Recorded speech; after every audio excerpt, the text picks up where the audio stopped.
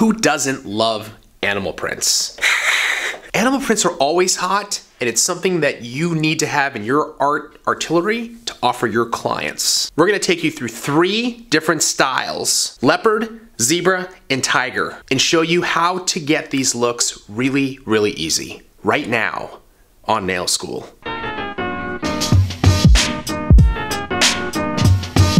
So what I'm gonna do is I'm gonna show you how to take 4 mission control colors: white, yellow, orange, and black. And with those 4 colors, you're going to be able to create 3 animal print designs. We're gonna start off with leopard, we're gonna do zebra, and then I'm gonna show you how to do tiger. It's really easy, and I feel that, again, understanding how to do these prints is going to add value to your services. Okay, so what I've done to make it easy for application is I've taken Taser, which is orange, Solar, which is yellow, Fizz, white, and Overdrive, which is black. And I put them on a flat tile. That way I don't have to open up my jars. I could work off my palette and on to the surface of the hard gel or acrylic nail. So what I want to show you how to do is create, again, the basic background for the leopard, and then I'll show you guys how to layer in the spots so that you have a really, really great design. What I'm going to do is I'm going to take Fizz, which is white, and I'm going to apply a nice even coat, right? It doesn't have to be perfect. All I want to try to do is just kind of layer down a nice even basically background. And then as soon as I'm done, I'm just going to touch Taser, right? I'm just going to touch Taser, and I'm just going to start brushing this into the surface. And as you can see, it actually turns out to be this really, really pretty pastel orange. And again, it doesn't have to be perfect. All I want to try to do is create a nice background. Remember, the animal print is not perfect. The animal print is basically natural. Okay, so as you can see, we've created this really, really nice background. And what we're going to do is we're going to freeze it inside the light for 30 seconds. So what I'm going to do now is I'm going to use my gel brush, and I'm just going to touch Taser, right, on basically the tip. I don't really need a lot, okay? And what I want to do is just kind of, what I want to be able to do now is just blot dots. So what I'm going to do is I'm just going to just kind of randomly put them through the surface, just like this, okay?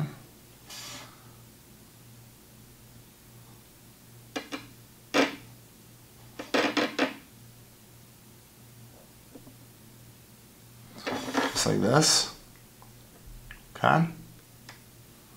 And as soon as I'm done, we're going to freeze this inside the light, again, for just about 10 seconds.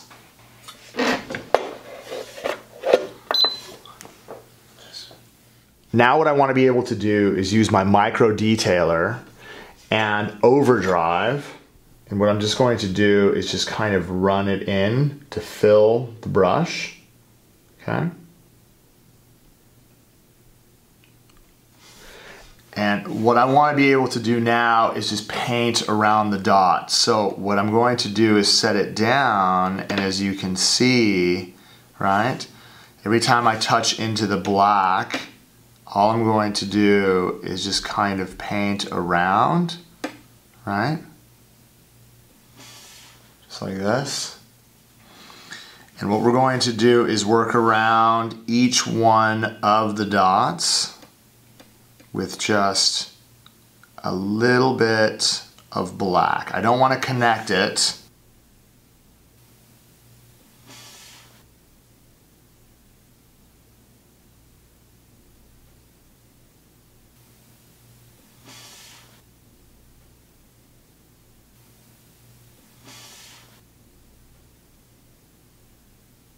So what I want to be able to do is paint around the edges with little black moons. And again, it doesn't have to be perfect. You want to be able to just kind of get around the edges just like this. And they can just be sporadic.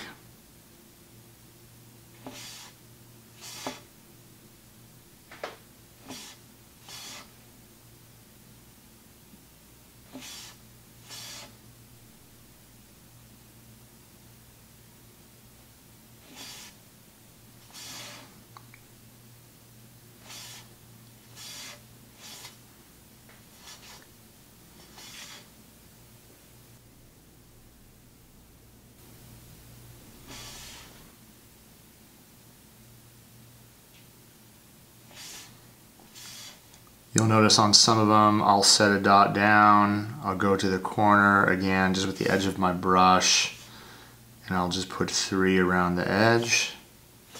I'll continue to work around the whole design until I fill all of the spots.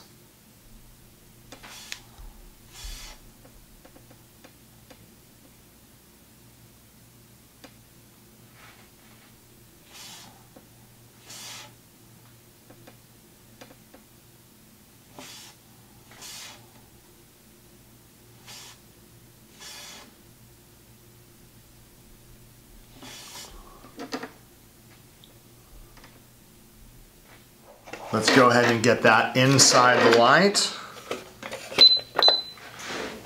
Again, all we want to be able to do is freeze it, so all I need is a minimum of 10 seconds, and then I'm going to be able to put the finished shell right over the top. The next design I'm going to do is the zebra print. For the zebra design, I'm going to get a nice coat of fizz. I'm going to start at the cuticle area, and what I like to do is to get it nice and tight. Basically, I'll get a nice healthy amount and just kind of work it around the cuticle area just like this. And then that way I don't have to worry again about touching the skin. And then what I'll do, as soon as I get all the way to the front, I'll start to brush it from the front with a nice even pressure.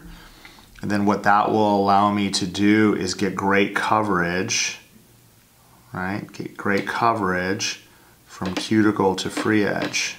Okay. And then again, if you have, remember with white, right?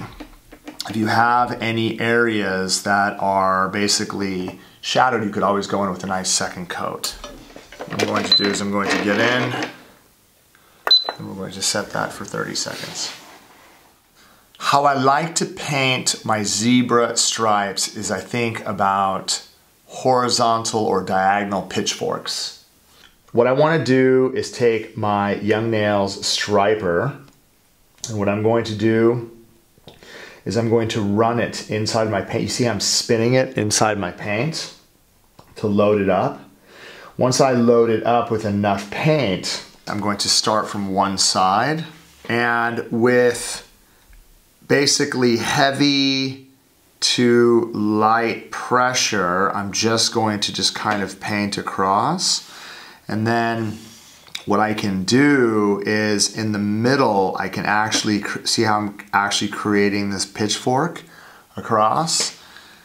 And then I could run another really thin line through the middle.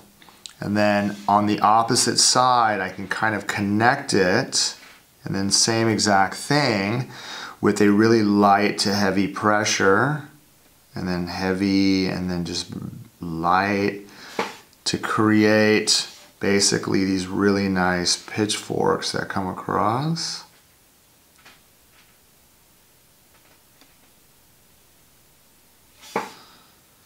And I'm just going to run these stripes in between all the way through the surface of the nail. Heavy to light, again at one point kind of creating this really nice pitchfork. And as you notice, right, I'm just going to try to get it in between just like this. And I'm going to continue to work through the nail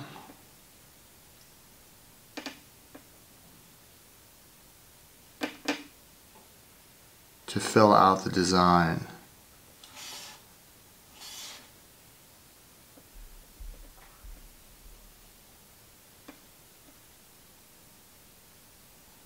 Sometimes what I like to do is on the other side I like to reconnect it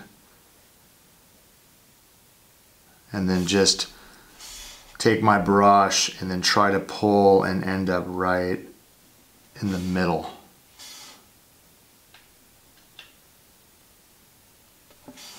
Right, working myself through to create those really, really nice stripes. And you guys notice that the paint is not moving. The paint is just going to be able to keep its really, really tight lines. And I'll continue to work through all the way down until we get all the way to the bottom.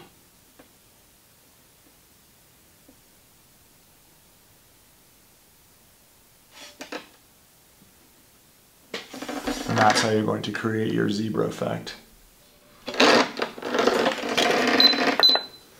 Again, you only need 10 seconds and then work yourself through your design, and then when you're complete, you're going to be ready for finish application.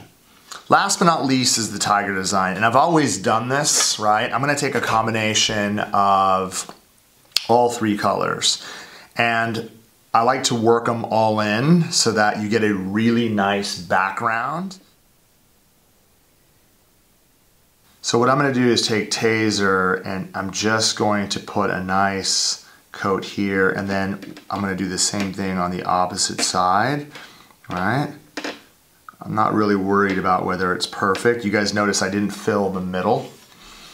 And then what I'm going to do is take a little bit of Solar and then run that right kind of down the middle.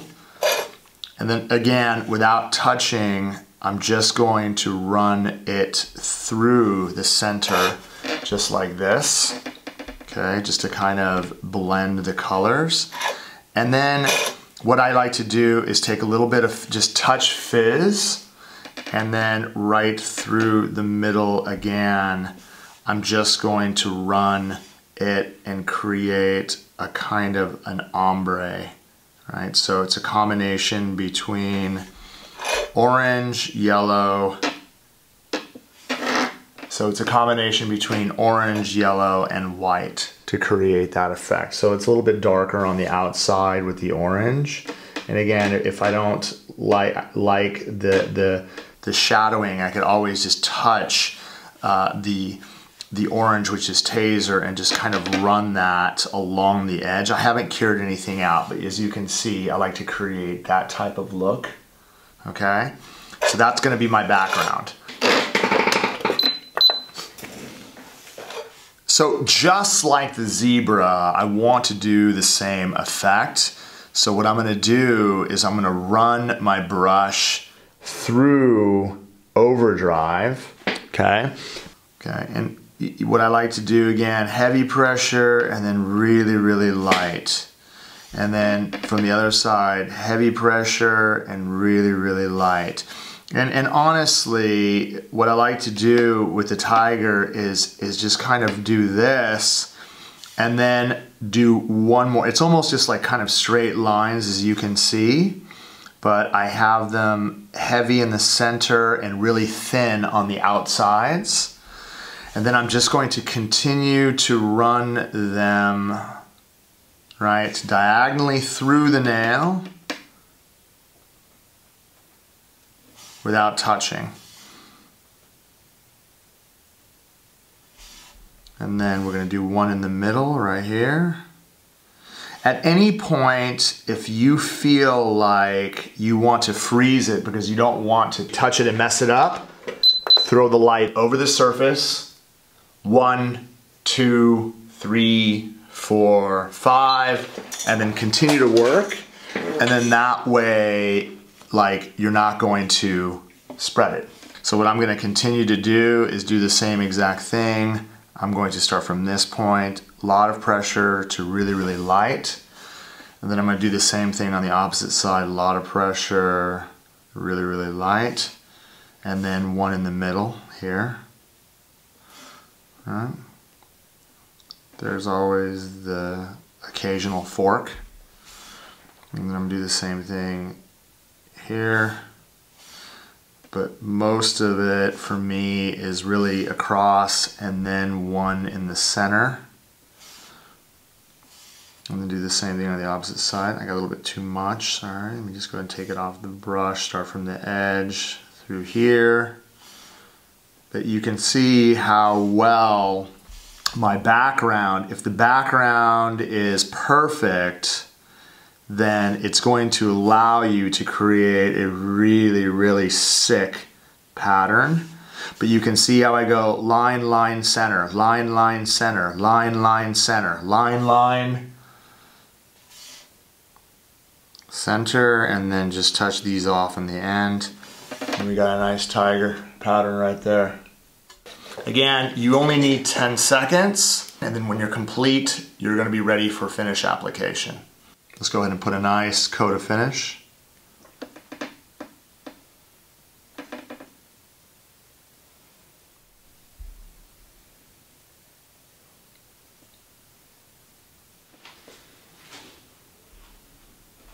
Go ahead and set that for 2 minutes. I'll show you what they look like when they're done. As you can see, you're going to have 3 really hot animal prints. All it takes is a basic understanding of technique, and you guys are going to be able to make a lot of money with these designs.